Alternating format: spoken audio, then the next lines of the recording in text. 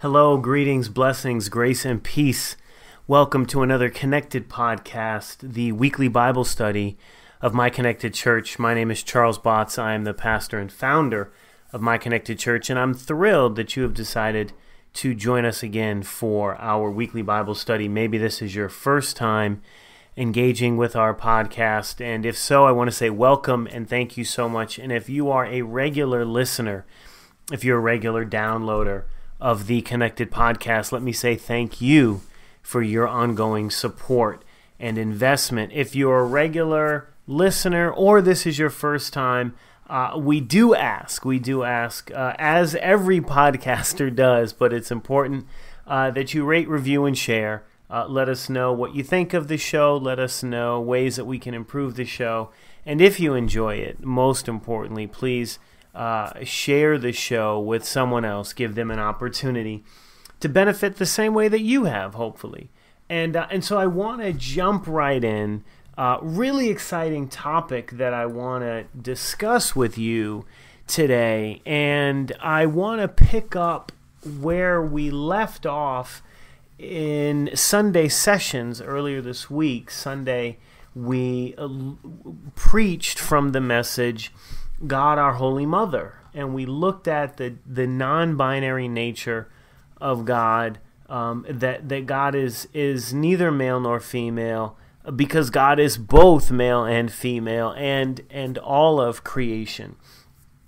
And when we look in Genesis and we look at the foundation stories and we look at the creation narrative, we discover that, there's a couple things happening. There's an account that's offered in Genesis chapter 1, and it differs than the account that's offered in Genesis chapter 2. And in Genesis chapter 1 is where we see that the male, the man, Adam, the Hebrew word Adam, meaning humanity, is created first. The first half of humanity is created, and then the second half of humanity is created, and the point is that humanity is created in the image and in the likeness of the heavenly hosts, of the Creator God and the heavenly hosts that existed prior to creation on earth.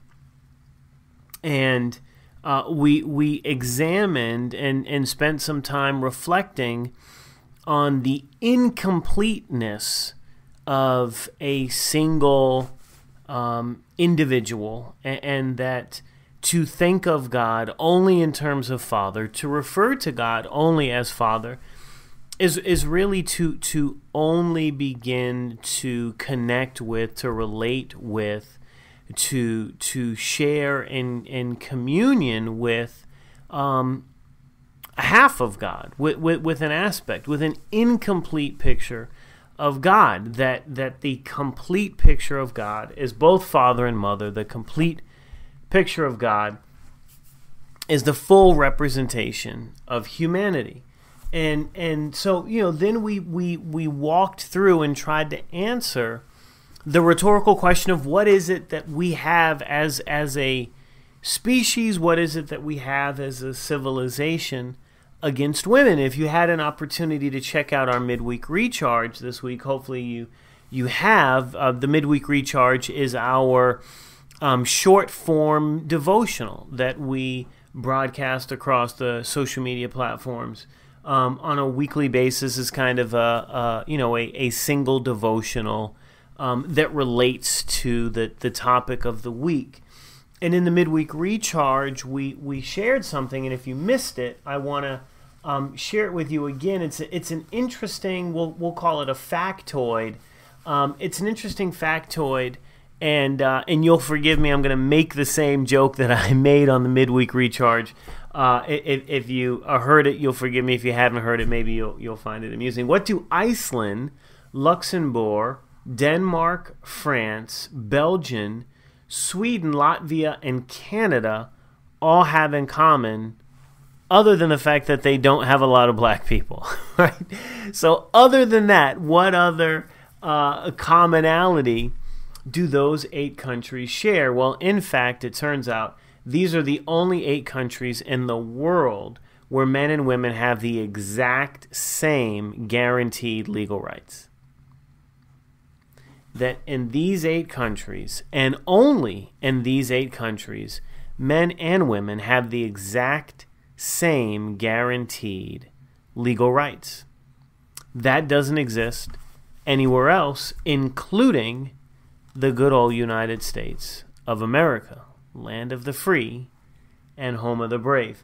And so, we approached this conversation from the perspective that what is it? What's really going on? And Sunday we walked through a couple different scriptures, and we talked about the idea that, does it really start in the garden? Does it start with the fact that Eve was deceived?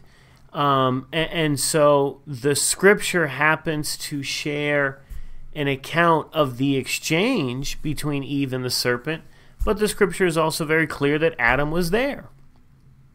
And so while Adam's contributions to the conversation weren't represented in scripture, and perhaps Adam didn't have anything to say, didn't have anything to contribute, but Adam was there. Adam was there with his wife in the garden as the serpent was deceiving Eve, walking her and Adam down this path of obtaining wisdom and knowledge by their own means, instead of relying on the wisdom and knowledge and the grace that comes from God as they had been previously. And then we skipped into the Old Testament a little bit further into the Torah, and we looked at Ahab and Jezebel, and how an expression that is often used, particularly in more charismatic denominations within Christianity, a common expression is a Jezebel spirit. And we would often equate Jezebel with rebellion. Now, the reality is that there wasn't actually anything rebellious about Jezebel. Jezebel was quite convicted and convinced of her faith. She was a devout believer and follower of her faith. It happened to conflict and fly in the face of Judaism, to fly in the face of belief and worship of the one true God. But Jezebel was not rebellious. She in fact was operating within the order, within the rights and authority that was extended to her by her husband, King Ahab.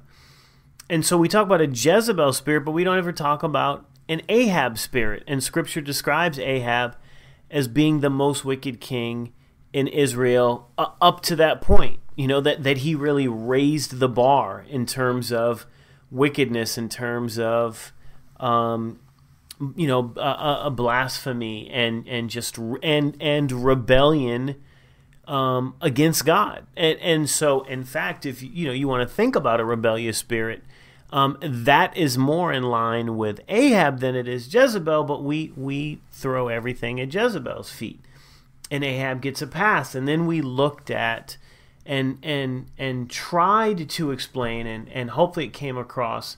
We looked at the appointment of the deacons in Acts chapter 6, and then we went on to look at Paul's recommendation of Phoebe. And what's interesting to note is that when Paul describes Phoebe in his letter, particularly his letter to the Romans in chapter 16, Paul doesn't use a word that is delineated or differs. Paul doesn't use language to differentiate between the office that Phoebe holds and the office that had been established back in Acts chapter 6, the office of the deacon, that a servant of the church, as Paul references it in the language that he uses, the servant that Phoebe is referred to as, or the type of servant that Paul refers to Phoebe as, is the same type of servant that the deacons that are named and appointed in Acts chapter 6 as. It's the same description. I'm sorry, that was very jumbled and convoluted, so I'll try to clean it up. The word for deacon is servant. And so the 6 men that were named as the first deacons in Acts chapter 6, they were named to an office to begin and care for the church, for the people. The Hellenists had sold all their possessions. They were keeping everything in common with the rest of the new converts, but many of them were widows, and they had no one to provide for their daily living. They were really counting on a fair distribution from this communal living arrangement that they invested in because of their belief and conviction in the teachings of Christ.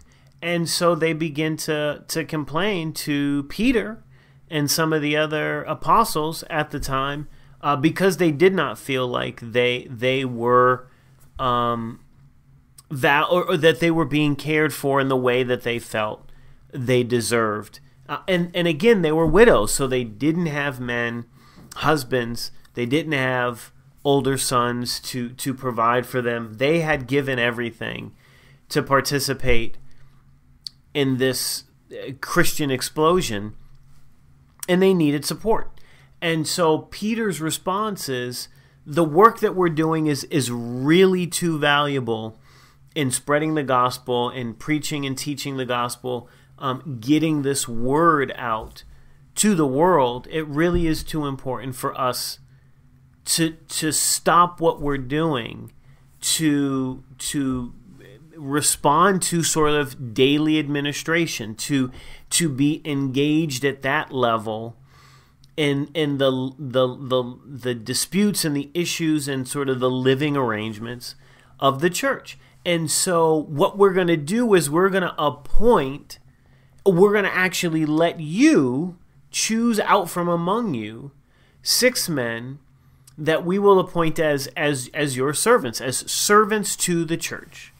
And that word is deacon. And the 6 men were appointed, and the first one that's named is Stephen, and Stephen ends up being the first martyr of the church as he is stoned when he goes. He's dragged out of the temple and stoned because he goes into the temple to preach Jesus Christ. The word that is used there is the same word that Paul uses to describe Phoebe as he is introducing her to the Romans.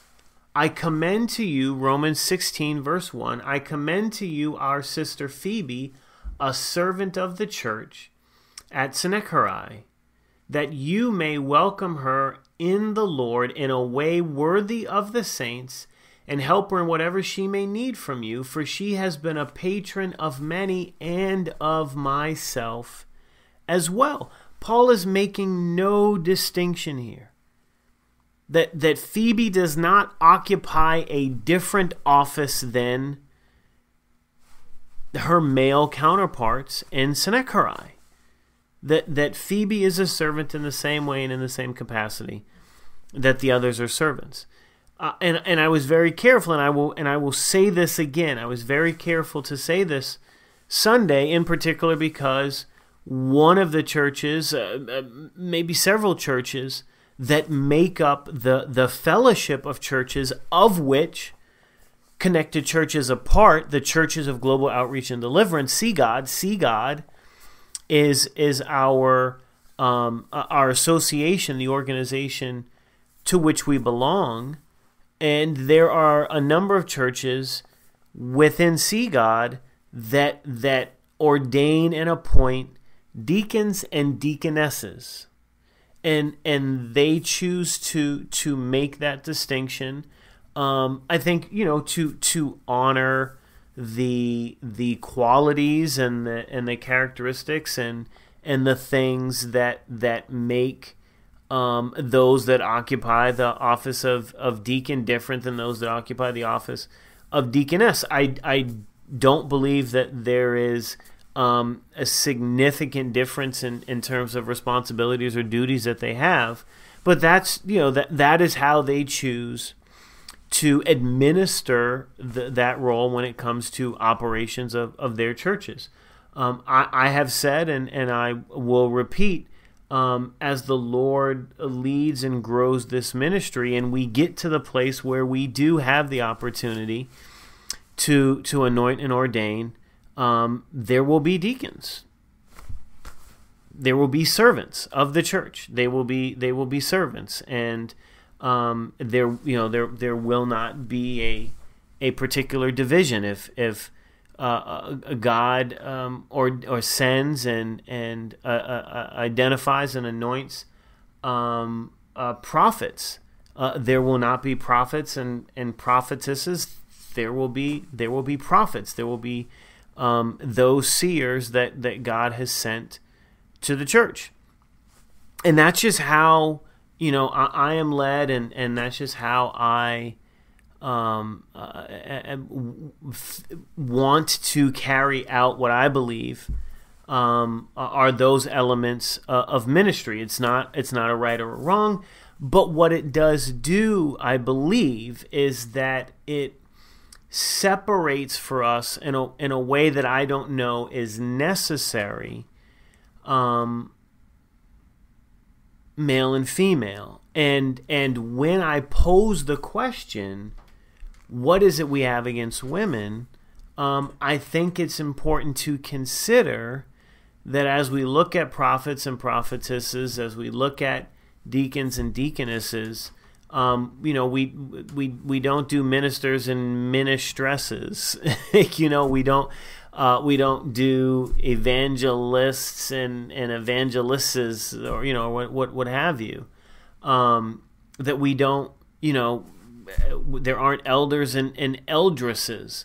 And so maybe we say an elder is a male and an evangelist is a female. And, I think, again, that's another conversation. But I want to honor and acknowledge that all of humanity is the reflection of God, and that that there is contributions to be made, and those contributions aren't necessarily specific to the reproductive organs with which one was born. Getting a little cryptic and kind of off topic, but I think those things are important to put out there.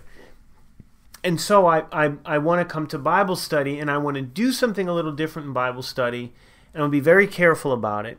I'm going to ask for your patience. I'm going to ask that you stay with me, that you pray with me as I walk through this, and that you stay with me as I walk through this, because it's unfamiliar territory for us here at Connected Church, particularly in this Bible study, a podcast medium. But I think it's important enough that I want to just share some information. And literally that's my objective right now, is to share this information and for you to do with it what you will. This is not me promoting a particular view, a particular opinion. I have some thoughts, and I'm still working through those, but I think this information kind of speaks for itself. I think it's fairly important. And so this information comes from a couple different sources. It comes predominantly from an article in The Atlantic back in 1997. I'll provide a link to the full article in the show notes, as well as it comes from a portion of a recent PBS NewsHour episode. There was a segment on the PBS NewsHour related to this topic, and so I'll link to that in the show notes as well, so you can get the full article and then you can watch the full news segment from PBS NewsHour. And so just some thoughts. Prior to the Civil War, abortions were broadly legal and managed entirely by women, as nearly all reproductive health care matters in this country were managed by women in the form of homeopaths and midwives. The criminalization of abortion comes about around the time of the Civil War, in which white women were charged with traveling across the country, north, south, east, and west, to have more babies in order to combat, get this, the browning of the United States. So that's one contributing factor to the illegality of abortions. The other major contributing factor to the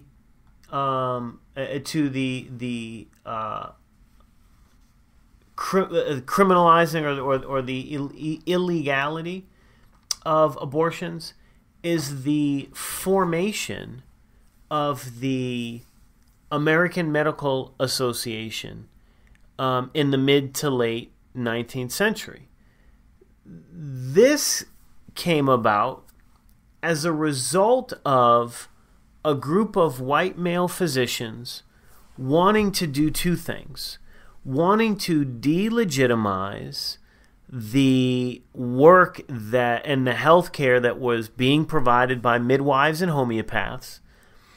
And so they wanted to sort of stake out this corner that legitimate health care is really only provided by physicians, and that midwives and homeopaths are kind of cute, but they're not really providing real health care.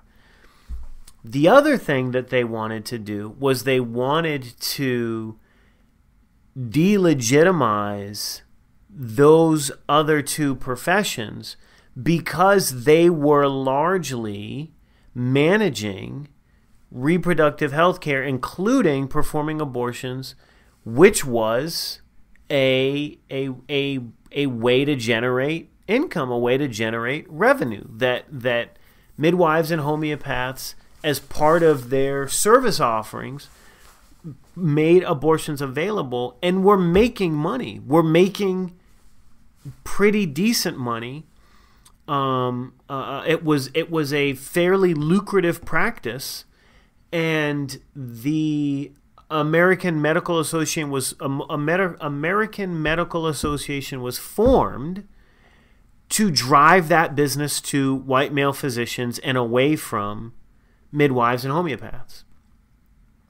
So abortion became illegal in this country largely because a group of white men felt like they were missing out on an economic opportunity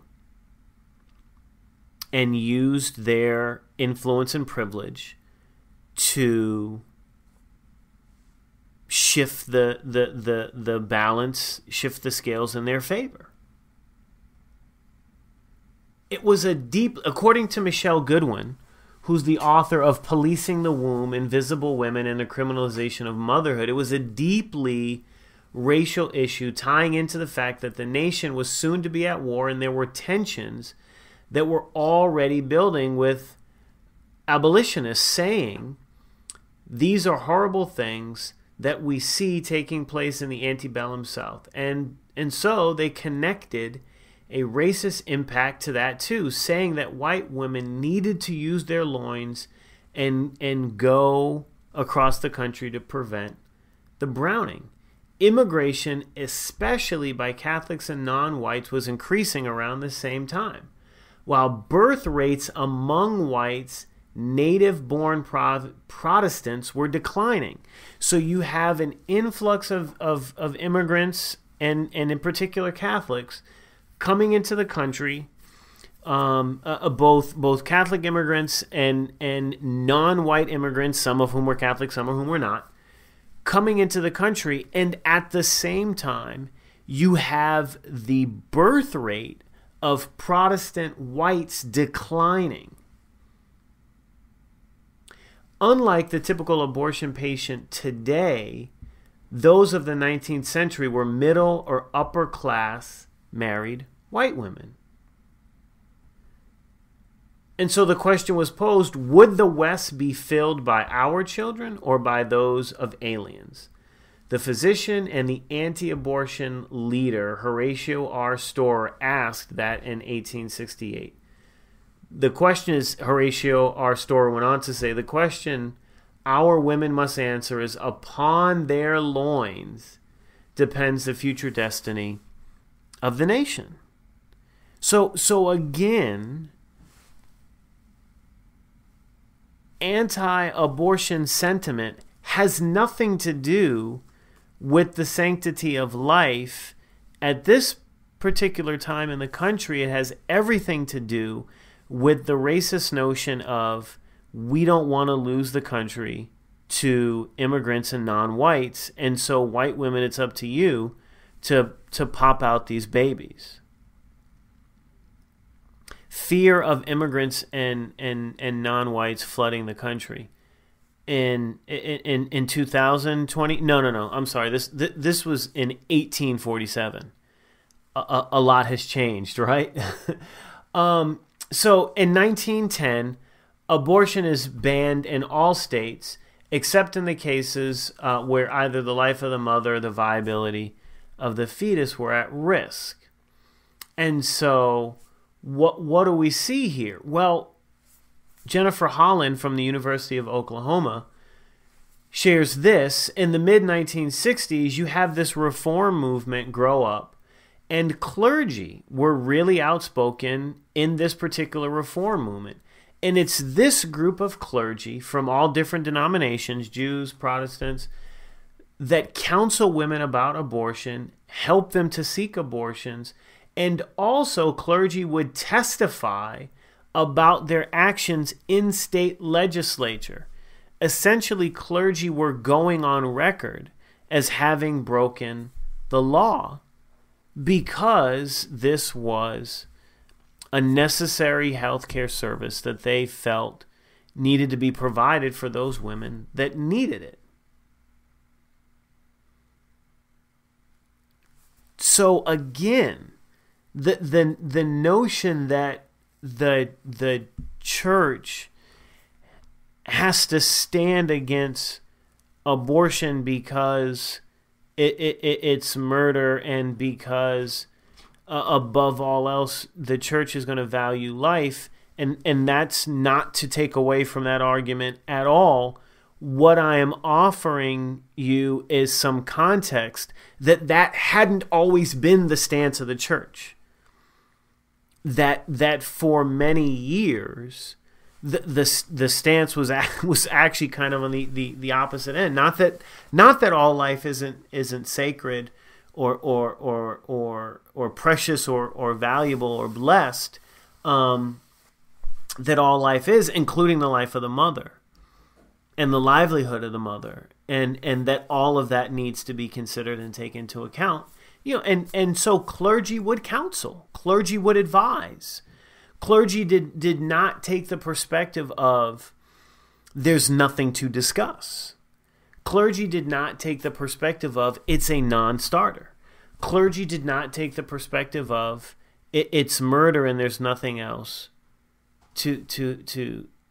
there's nowhere else to go. Clergy took the perspective of this is a nuanced and difficult and complicated issue, and so let's talk about it. Let's pray about it. Let's walk through some options and figure out what is going to be the best for you, for your family, for the mother, for the family, and whomever else may be involved. Now watch this. In the late 19th century, turn to the 20th century, the Chicago Times did an expose and obtained an abortion referral from no less then the head of the Chicago Medical Society, who had been advocating for the criminalization of abortion. But the head of the Chicago Medical Society, who in one moment was arguing that abortion needed to be illegal, was accepting referrals for abortions. The head of the medical society claimed he was conducting his own research. The reality is, unless a woman died, doctors were rarely arrested and even more rarely convicted when it was found out that they had committed an abortion. Even midwives, whom doctors continued to try to drive out of business by portraying them unfairly and as dangerous abortion quacks, were largely unmolested by law enforcement during this time. So, abortion is banned in 1910, and it still continued to go on. It still continued to happen. And so we are looking at, we are in this moment in time where Roe is likely to be overturned, and what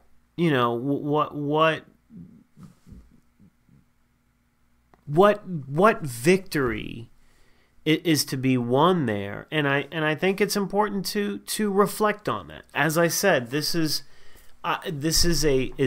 uncharted territory for us here, and so I want to be very careful that I am not coming down or endorsing either side of the conversation. I wanted to share information. And I'm sure it feels biased, and it's not. It's facts about the tone. It's facts about the intentions. It's facts about some historical context as to what was happening leading up to the fight to have abortion outlawed, and then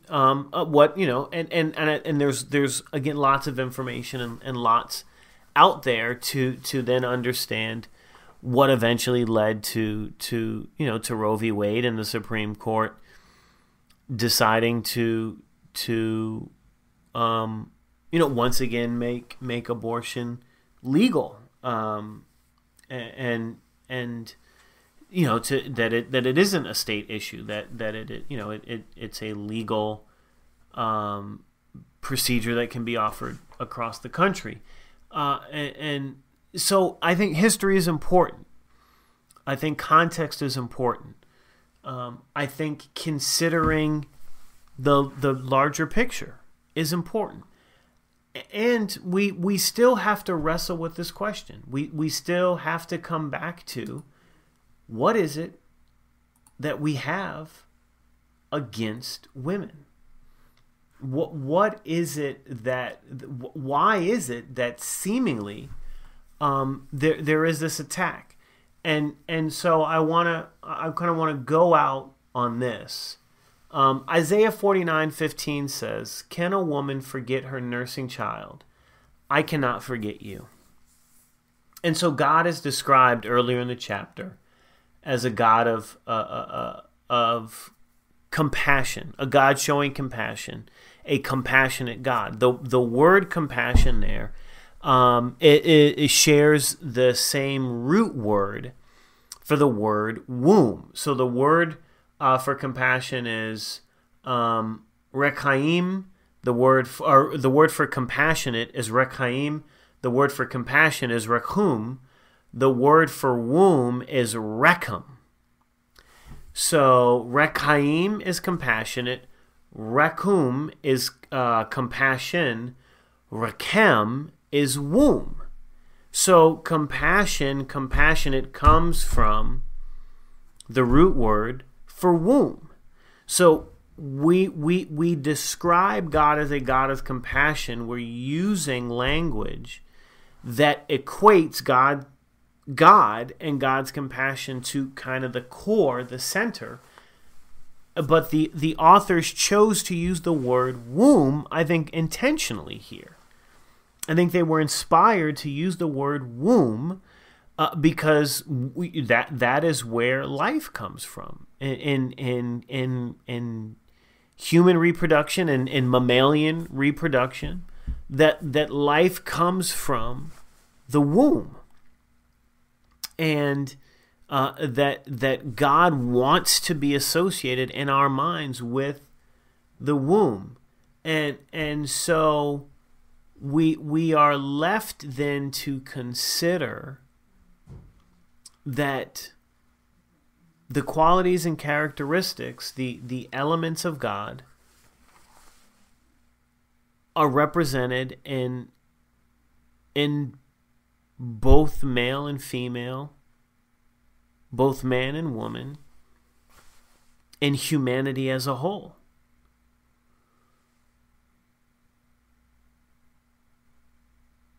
The argument that women should be barred from church ministries or other activities because they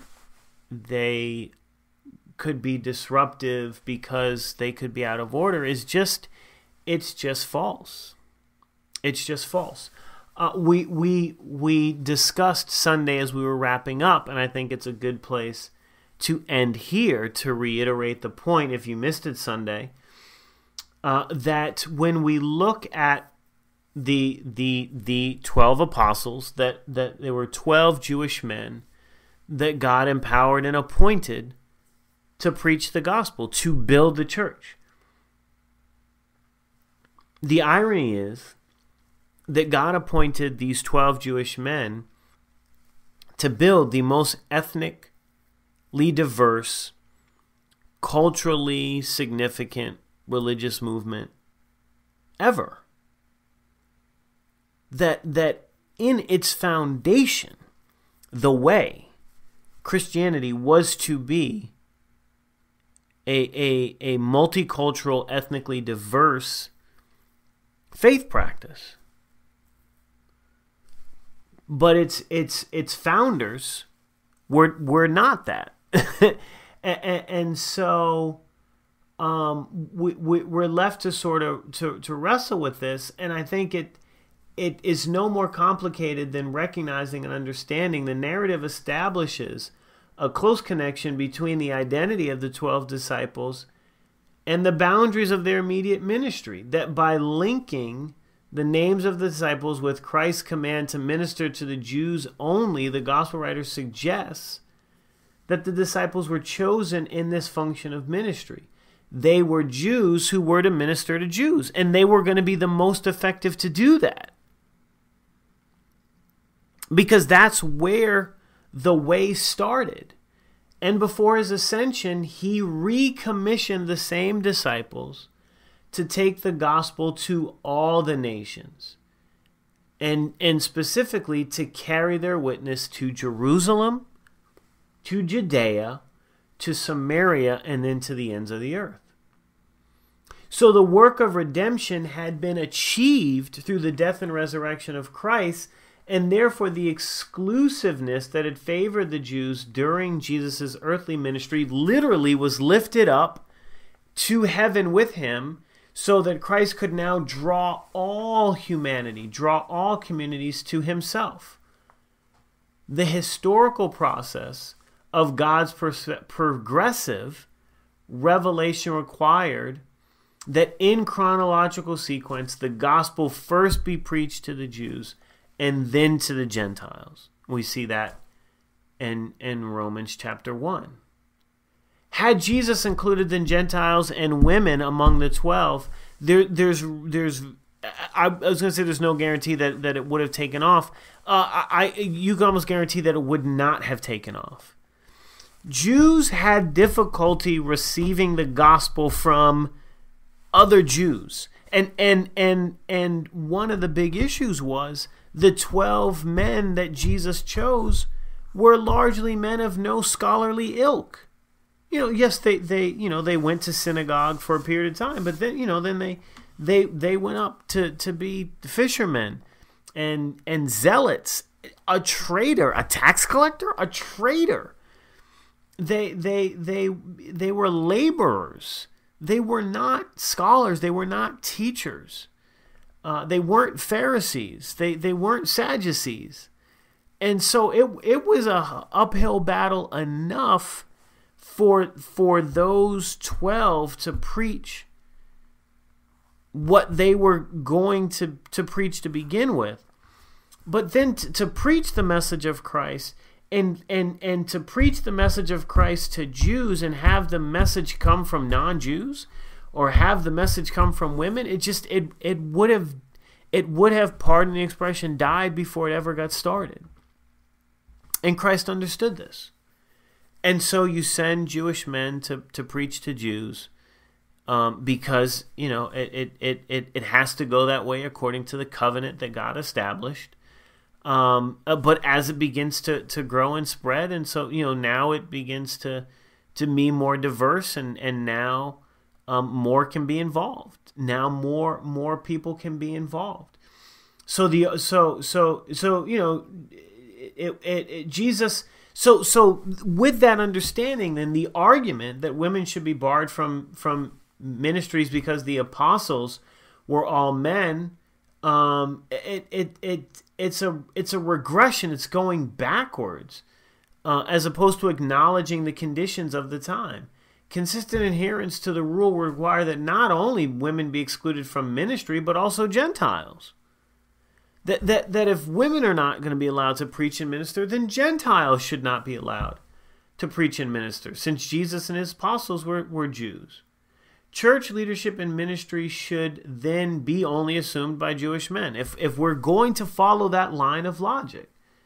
So to put it other ways, to be consistent, Pope John Paul II contention that all priests should be male because Christ's apostles were male also required that all priests be Jews because all Jesus' apostles were Jews. See how silly that sounds? It sounds silly when we put it that way. Well, that's how silly it sounds, frankly, to God, to say that women shouldn't preach, to say that women can't pastor, to say that women can't lead.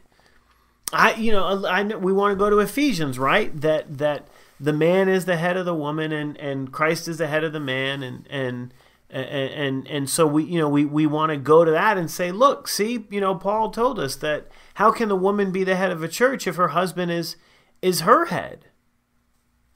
And what I would say to you in that particular situation is understand what Paul was trying to do with that particular letter to that particular group of people. Why didn't Paul, if that was essential to church administration, why didn't Paul say the same thing to the Corinthians in his several exchanges with them? Why didn't Paul say the same thing to the Thessalonians, to the Romans? That if Paul was sharing something that was supposed to be fundamental to church administration, then why not share with everyone? Oh, because Paul knew the letters were going to go around. Well, I don't know that he knew that in every case. There were letters that he said, be sure you share this, and then there were letters where he didn't mention that, where he didn't say that.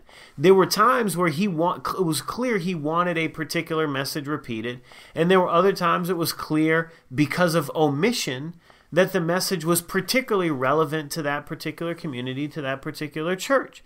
Now, having said that, it's not unreasonable to say that there is a particular order, there's a particular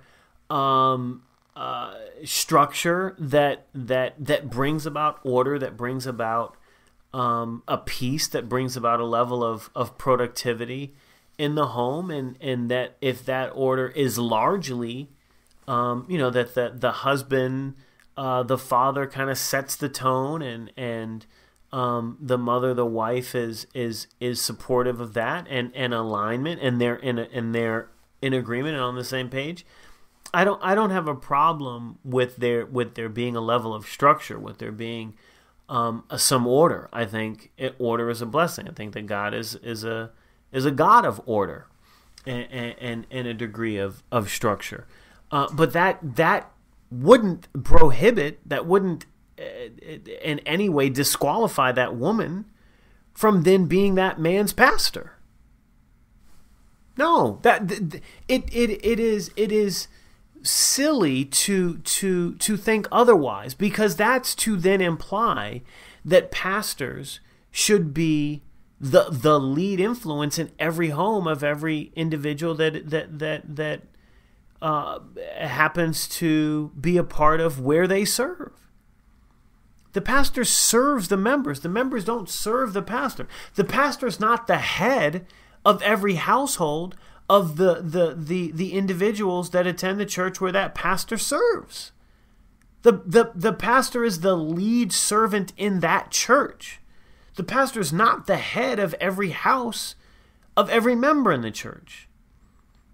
And this is where ego, and this is where covetousness, and this is where pride have gotten in the way of, I think, what is important and what Christ was trying to bring to us, and what Paul was trying to develop and share and build in the apostles as they tried to establish a structure while the church waited for Christ's return.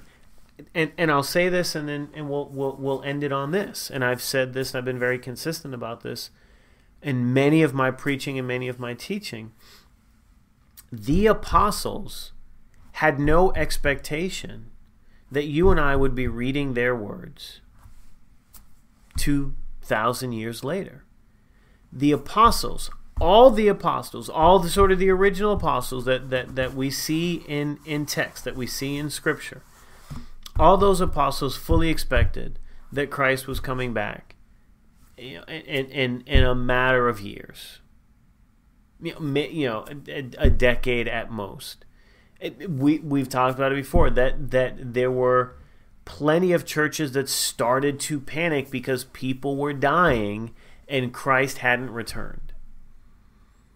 And so a lot of what you see in the letters are an attempt by leaders to try to bring about a level of order, a level of structure where Christ can be worshiped, where Christ can be taught, where the gospel can be shared, where people can get help and support and fellowship and community, but in a way that has some structure and some organization to it. They had no idea that it was something that was needing to last thousands of years. Are there principles and are there ideals that we can take away? 1,000%. Is it a blueprint that we should be following today? I don't think so.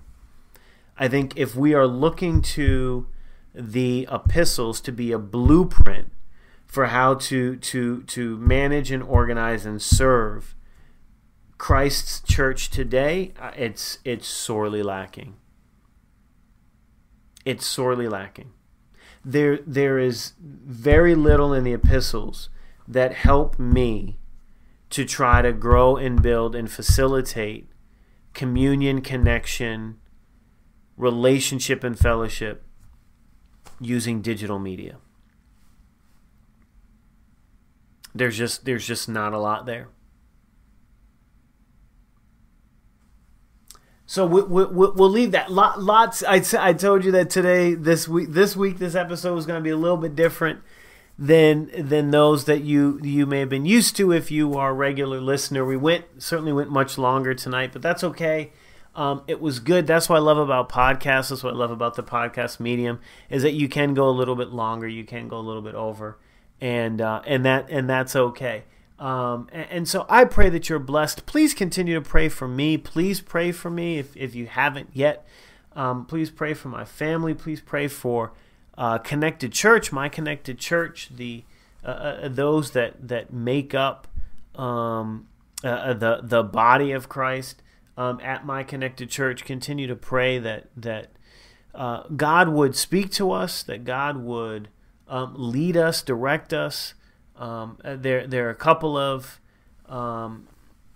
different directions that we're contemplating, and we need God's wisdom. And so I pray that you pray with me that God would open up His wisdom and make it available to us.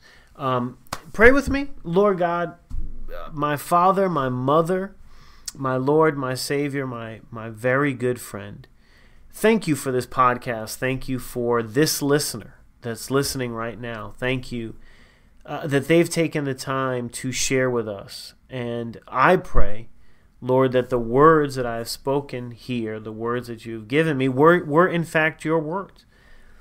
I pray even now that you go into the recording, that you go into the technology, and that anything that I may have said that did not align with what you would have had me to say, I pray that you fix it. I pray that you correct me, that I stay in lockstep with your Spirit, that I do not stray to the left or to the right. I pray that the words that I shared were a blessing, that they built up and that they did not tear down.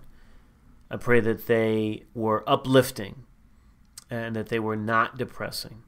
I pray that they were encouraging and that they lead to a closer relationship with you, Christ, our Redeemer, our Lord. Bless their home. Bless their going out and their coming in. Bless their lying down and their rising up. Bless all that they do. And I pray, Father, that all they do, all that we do in service to you. In Jesus' name, amen. Family, thank you so much again for your time, for your support, for your ongoing engagement. Stay safe, stay healthy, stay in this fight. Take care.